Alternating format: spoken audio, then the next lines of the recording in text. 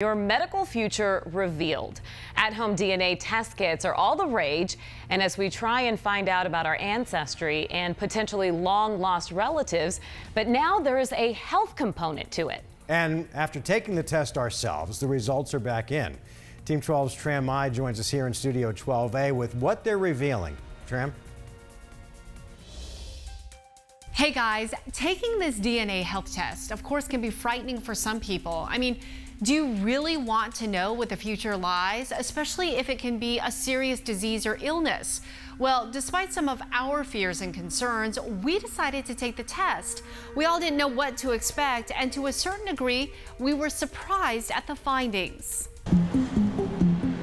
At-home DNA tests can now tell you how likely you are to develop everything from heart disease to cancer. 23andMe allows you to learn about your health using just your saliva. Our genetic health risk reports can tell you if you have a variant that puts you at a higher risk of developing a disease. We wanted to find out for ourselves what these tests would say about our health. You ready to spit? Yep. I guess I'm ready to spit. After we were done giving our sample saliva, we shipped it back to 23andMe. The results came back via email. This is the first time I'm seeing it. Honestly, part of me is scared to know.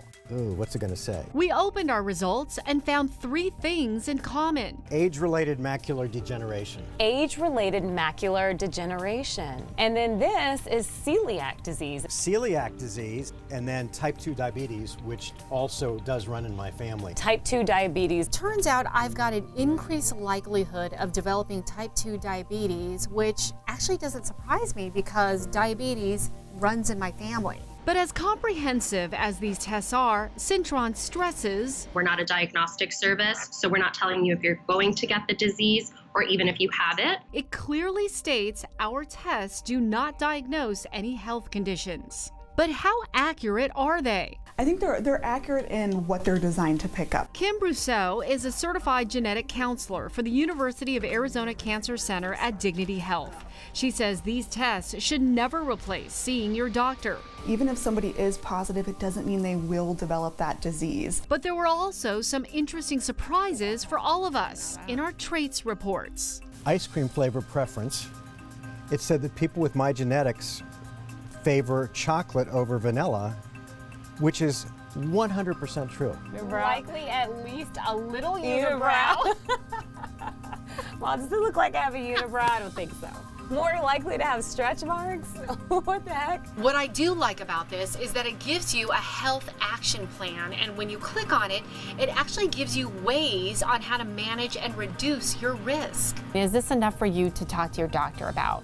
For sure. I mean, I think all of them. I think knowledge is power, and I think it's always better to know than not to know.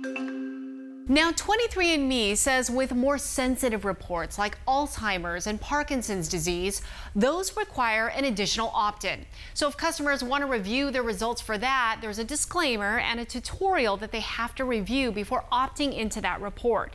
The cost to get 23andMe's Health and Ancestry DNA test kit is $199. Guys, back to you. All right, Tram, thank you. So there was a certain amount of anxiety. Sure. You know, when you got the notice in your email that the results are in, and then you click on it, what is it going to show? What is it going to show? Right. And again, it's like she said, it's not that we're going to get these things, but I think it's just something to kind of have on your mind and to talk to your doctor about. Would you do it, Lindsay? I feel like there would be an anxiety. Yeah. You know, I mean, if you know, oh, I have an increased risk for breast cancer. Yeah. Right. That would be scary. Yeah. It would. But, you know, But it but could help. probably good to know. Maybe Yeah. early detection.